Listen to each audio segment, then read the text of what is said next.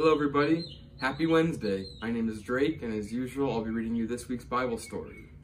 So today we're reading from the Whirl Story Bible, Lectionary Edition, and today's story is called Last and Least. It's based on Mark chapter 9, verses 30 to 37. So let's get started.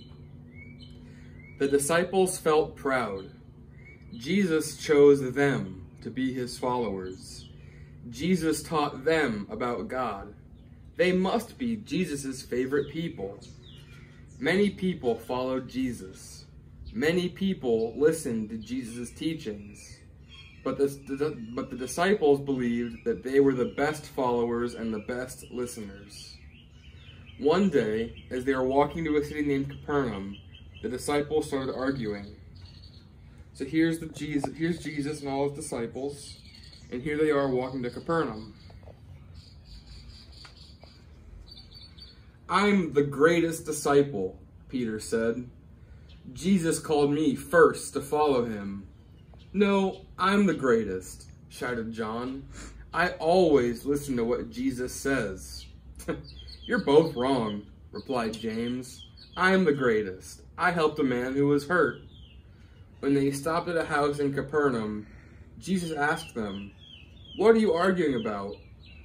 The disciples looked down. They shuffled their feet. None of them wanted to reply to Jesus. Jesus frowned. "Don't you understand yet?" he asked them. "If you want to be first, you have to come last. If you want to be the greatest, you have to serve everyone." Think of a child. In the emperor's eyes, a child is not important. But in God's eyes, a child is the most important. When you welcome a child, you welcome me and God. The disciples were very quiet. After all this time, they still had a lot to learn. So here they are, the disciples are arguing about who's number one, who's the best. And then here Jesus is telling them that to be best and to be first, you have to be last. And here's a child to help him explain his story, his teachings. So everyone, that's our story for today. Thank you very much for watching. We'll see you next time. Thank you and goodbye.